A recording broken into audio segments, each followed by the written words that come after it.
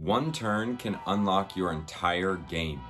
In this video, I'm going to be explaining why you turn slowly and everybody knows it. And that's okay, because we want to see sharper turns. And there's a few things you can do to make that happen. So let's get into it. When the ball is played to you, how quickly can you get it under your frame, but flip your frame to engage the game and take your team up the field? Take that space. Well, this is going to be the make or break on whether or not you are playing fast and if you're playing effective and if you are a good player on the field. Now, of course, you can be the best player on the field with ball control and with skills and with shooting, but if your back is always to the goal or if your back is always to the defender, then you're not very good. And I'm just saying that. I'm not the only one who thinks it. I might be the only one saying it. I might be the first person that said it to you. But that's the truth. How quickly you can flip your hips, get around the ball, and engage the game is going to show how good of a player you are. Now, there's a few things you can do to make sure that you are doing this effectively. First, number one, check your shoulders. Yes, check them. What's back there? Check them regularly. And there are certain times that you need to be checking. Now, there is a difference between checking your shoulders and scanning the field. Okay, scanning the field is something that we're always doing to make sure that we're aware of the game around us, so that way whenever I'm piecing together what I'm seeing out of my peripherals, I want to make sure that I'm constantly scanning to see what my teammates are doing and who's marking those teammates if someone's open. Now, one thing you want to look for is always checking to see if we have any empty channels, because if we have any empty channels, an area of the field that's open where I have somebody just out there standing completely alone, then I want to then make sure that I get the ball and I find that person in the empty channel. I want to hit them as soon as possible. But checking my shoulders is a little different. So whenever the ball is being played to me, if I'm about to go check in to go try to receive that pass from a player, show for my teammate, I am going to check my shoulders. Once for sure, if not twice. Whenever I check, I want to make sure that there's no one around me. I'm looking for pockets of space all over the field. Now, as soon as I go to check in and as soon as I go to help that player, well, a defender may notice that I'm going in and they want to try to get on my back as soon as possible. The defender's job is to make sure that I don't turn. That'll make their life 100 times easier if they just make sure that I don't turn. So I have to make sure that I know what's happening behind me. Now, if I notice that the defender has decided to try to stop me from going a certain way, well, then it might be mindful of me to try to have my first touch into the space that's open. Unless we really want to get the ball into that area where it's now my job to receive the ball, sharp, fast turn, don't let them take that angle away from me, and then beat them 1v1. Now, ways that I really like to use to beat these defenders who are checking in are body feints. Body feints are outstanding. We should never let the defender stop us from going where we want to go. You can always use a body feint. It is so effective. It is so creative. And it never lets the defender touch us. So the only reason why you do skill moves is to move the defender. That is extremely important to know. Number two, flipping your frame.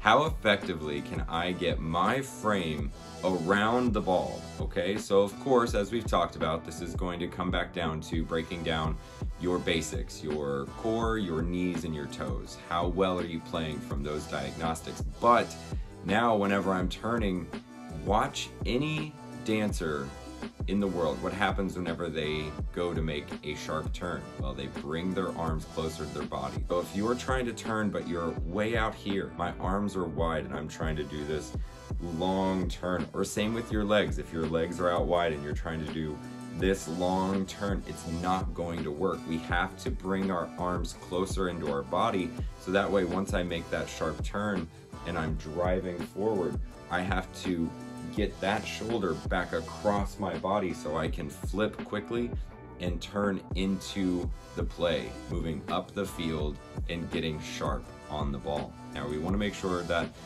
we have that muscle memory and that muscle coordination firing between our hip and our shoulder.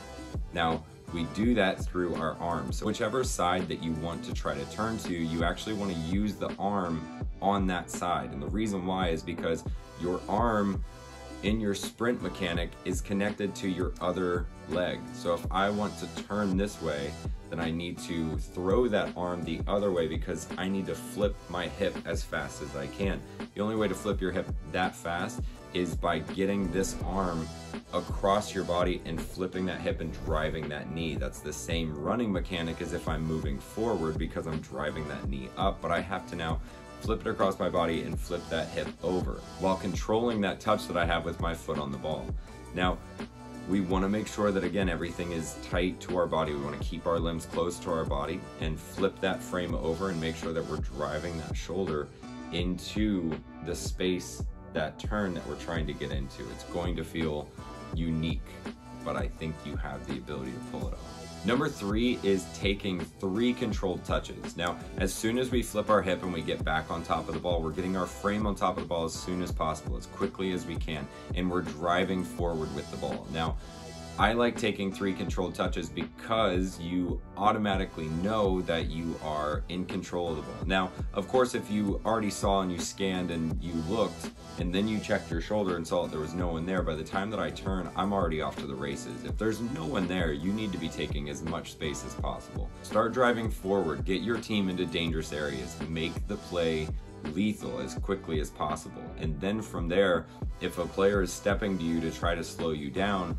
well, you already have the momentum on your side. The player's already moving towards you, so all you need to do is pick a side, sell them on that side, and then go the other way. It can literally be that easy. If you don't slow down and you do that within 8 to 6 feet of the player. We always want to stay out of that player's radius, because whenever I'm moving towards a player, the only thing that's going to stop me is if I let myself get too close to them, and then they can either grab onto me or they can stick out a leg and take the ball away from me or foul me, which is honestly not something that we should even let them do. You can sell them on a way by giving all of your momentum one way and then cut out well before you even get to them. At least 6 to 4 feet before them should be when your cut takes place, and then you're gone. You're well past them. You play them on a 1-2, or you just get into space, make it lethal yourself, and take a shot. So these are the 3 simple ways that I believe that any player can start to turn faster, to speed up their game, and I honestly believe that any player on the field is one turn away from unlocking their game. And if you can do this, if you can practice this effectively, if you can actually start turning quickly, getting the ball on your foot as fast as possible, then you are going to unlock a whole new level to your game. You're going to be playing with extreme pace, with real venom, and you're going to make things very lethal for your team. Your teammates are going to be excited to see this new you. So definitely give your all to training in this way. Try to focus on this continuously. This has to be something that you work on every single day in practice and that you hold yourself to, because this is going to be a new style of play for most of you. Most of the people that I coach, or most of the players that I see, even on my own team, don't turn as fast as we'd like them to, or that I'd like them to. I want to see the fastest turn. As soon as the ball gets to them, they have it on their foot. They're sharp, they're gone. Sharp, they're gone. Sharp, they're gone. I want to see this over and over and over again, because once you start playing from this pace, the other team doesn't know what to do. The other team are always concerned with the person who has the ball and who can do this. It's whenever your turns are slow, or you're not checking your shoulders, and you're just letting the defense do whatever they want. They're always on your back. They're always taking the ball off you. You're never actually getting the ball, flipping and finding your teammates. That's whenever the play breaks down. That's whenever we can't do what it is that we want to do. Our attack isn't lethal. Our game, we're now just hoping and praying for a counterattack. We're hoping and praying that we can send a long ball over the defense. We literally have to play it over the midfield just to get a chance on goal, and that's unacceptable in my opinion. And honestly, I think every coach's opinion. If you're the type of player who isn't able to give the coach this sharp turn and making the play extremely dangerous very fast, then you're just not going to see the field. And I say that because as you go up in level of competitive and even in school, right? Whenever we are trying out for a high school team, or you're trying out for some other age group on a team, you are going to have so many people trying out that you have to stand out above the rest. And what is it that's going to make you stand out above all of these other people who are showing up and who want your spot, who want it?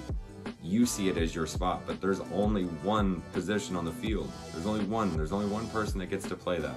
And so this is how you make yourself stand out.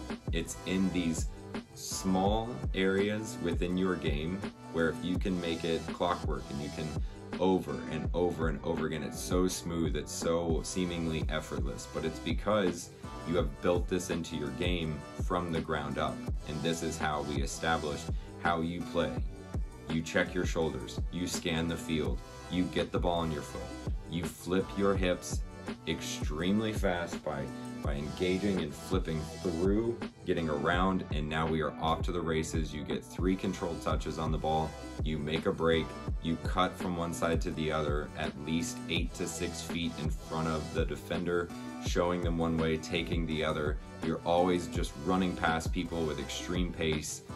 You can't be stopped on the field. This is how we play. This is how one turn can unlock your entire game. I hope you found this helpful, and I am excited to see how you implement this and add this into your game. I know that it is really going to do wonders. This is Coach Connor, and I'm all in and dedicated in your development in soccer. Bye for now.